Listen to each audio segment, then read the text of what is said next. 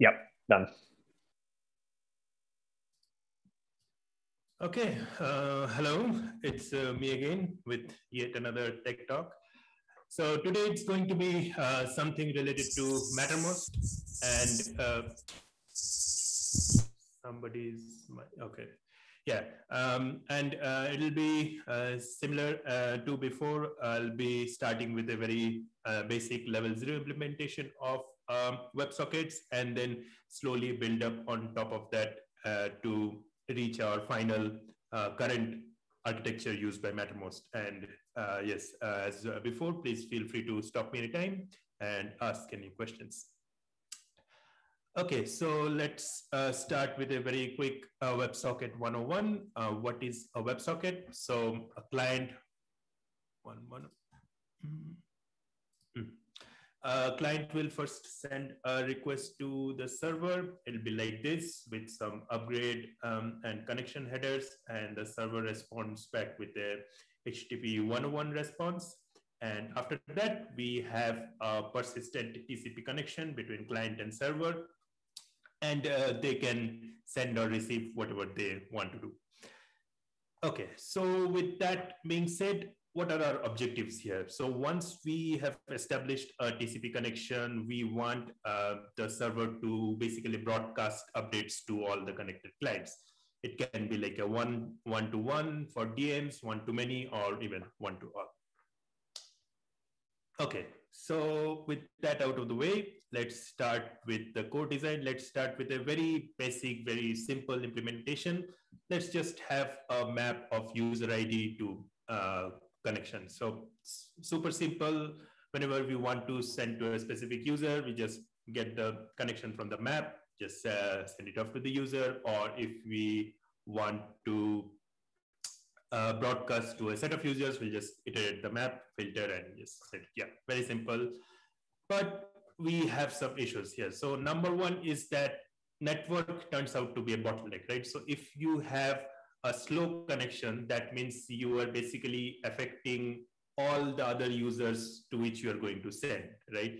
And more importantly, there is this is not a very good way to handle timeouts also, right? So if an attacker creates a WebSocket connection and deliberately does not accept requests, so you would, let's say that you send a timeout, right? So you would have to wait for 5 seconds for it to expire, and then only you can move to the next request, right? So if the attacker continuously just waits for 5 seconds, so every time you want to send to that connection, you have to pause for 5 seconds.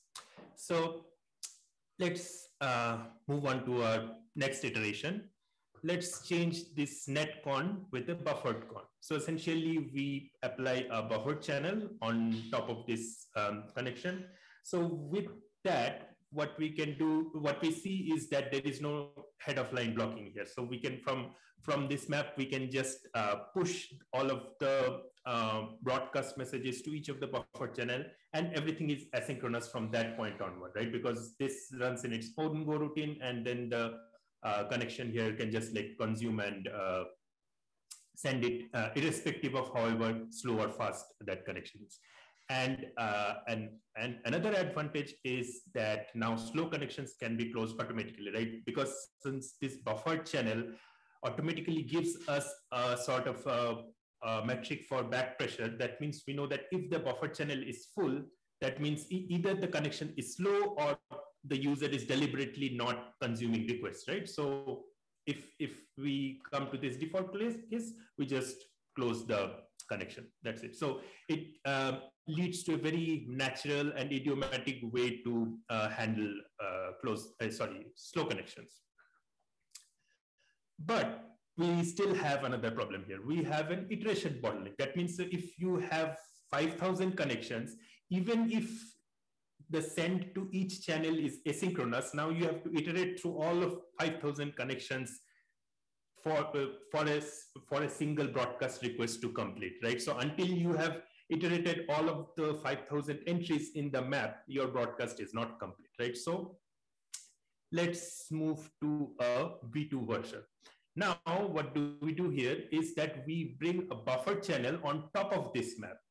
So now what has happened is that a single broadcast is completely independent of any number of connections we have, right? Because we have a bigger buffer channel at the front of the map, which takes care of consuming all of the events, and then it sends all of the events individually to each of the buffer channel. And another advantage of that is now the WebSocket architecture itself can apply proper back pressure to the application itself, right? Previously, the application can generate like hundreds of requests per second, and it will just keep on pushing the updates to the clients, irrespective of, I mean, the application has no way to know whether the clients are being bottlenecked, there's too many events going on, or what's happening right now. We know that if the buffer channel is full, that means that, okay, the application is unable to broadcast the messages with the given rate of which it is being pushed into. So we can just block the request, and then with that, apply back pressure to the front layers of the application, like the API layer. So in our code base, this part is called as the Web Hub. Source code is here, and this part is called as the web code. But we still have one last problem here, which is all of this runs in a single core, right? So the send here is, it's not utilizing it to multiple cores. Now we come to our current architecture, which is you have this entire thing replicated across multiple cores. So to achieve that, what we do is that we get the user ID, we hash that, and we map that to any of the indexes here, and then we do the exact same thing here. So essentially, like, everything is same, but it's split across multiple CPUs. And yeah, that is the current architecture right now. Before I move on, does anybody have any questions? No? Okay. Okay, so right now our architecture is pretty stable, everything is good. Let's add some features on top of it. So if we have an active TCP connection, now we know that TCP will guarantee message delivery in an ordered way. It will handle all retransmissions, slow network, fast network, everything TCP will do on its own. But there is a problem here. In case of a reconnect, or let's say that we have a mobile device and then the connection suddenly drops due to a slow network or anything, then TCP does not guarantee anything, right? So all of the messages here or even here, it gets lost, right? So now the Mattermost client, as long as the connection was active, it was getting a steady stream of messages, but now when the connection is gone, it does not know what is its current state. So it has to do like a huge big sync request and then get everything back, because it does not know exactly what it has missed, right? So what we need to do here is that when the connection breaks, we should not discard this buffer channel, right? So we keep this. But what about the TCP socket? So this part is something which is handled inside the kernel itself, right? We cannot access that because it's inside the operating system. What we need to do is we need to have a replica of this data in our application, and when the client reconnects, it will send the last seen sequence number. So every message in the stream will have a sequence number. It will send the last seen sequence number, and then the server will just start sending from that point onwards, right? Now let's get to the implementation aspect of it. So we can see like this feels and acts very much like a buffer channel, but there is one missing feature. The buffer channel needs to be seekable. You need to go to a particular point in the buffer channel and then start sending from that point onwards, right? So channels, we use what is actually inside a channel, which is a circular buffer. So we just use the circular buffer. What we'll do now is that the main queue, we'll call it the active queue, and then we are calling it as a dead queue. So essentially, when we write a WebSocket message to the network connection. We also make the same write to circular buffer, which should be the approximate size of a TCP buffer. And like this is a configurable size. It depends on the sysadmin of how much of reliability guarantee that sysadmin wants to make. If you have more messages, obviously you can have like more. You can make it more robust to a message loss, but at the cost of extra memory. That's a very brief overview of the reliable WebSockets architecture. Now I'll just do a very quick overview of the code level. I'll just quickly go through that because there's a lot of stuff inside it. So this is your web construct. This is the actual WebSocket connection. And this is actually the active queue here. It's just called as the send queue in the code base. And these two, dead queue and dead queue pointer, basically comprises the circular buffer.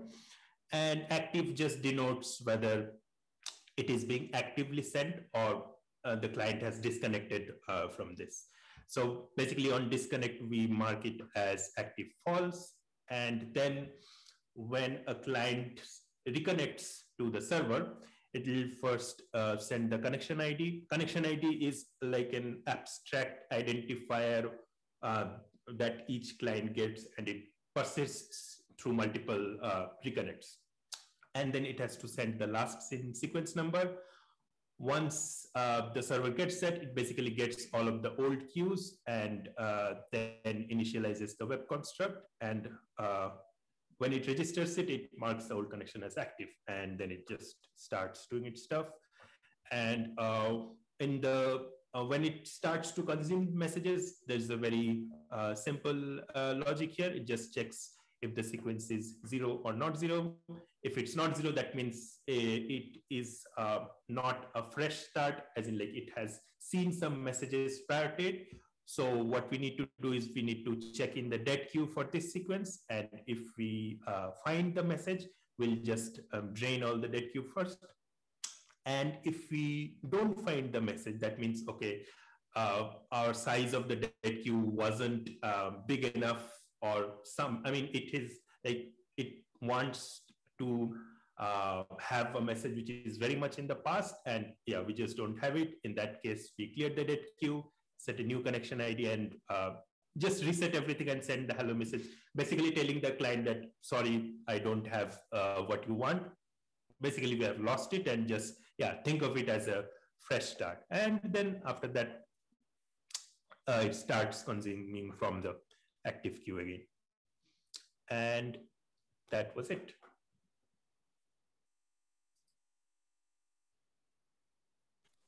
Awesome, great. Any questions for Agniva?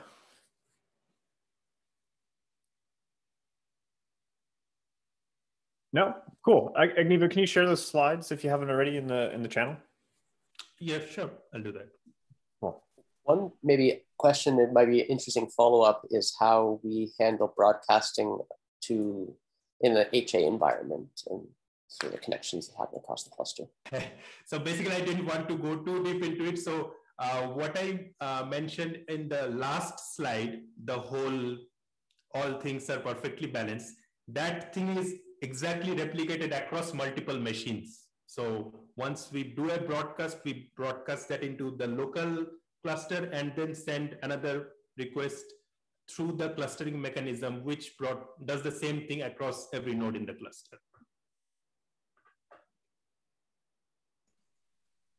Awesome. Other questions?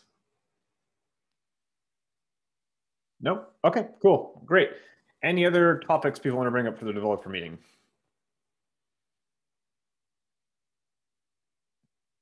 No? All right. Well, we'll keep it a short one. Thanks, everybody. Stick around for Innovation Weekly if you want to do so.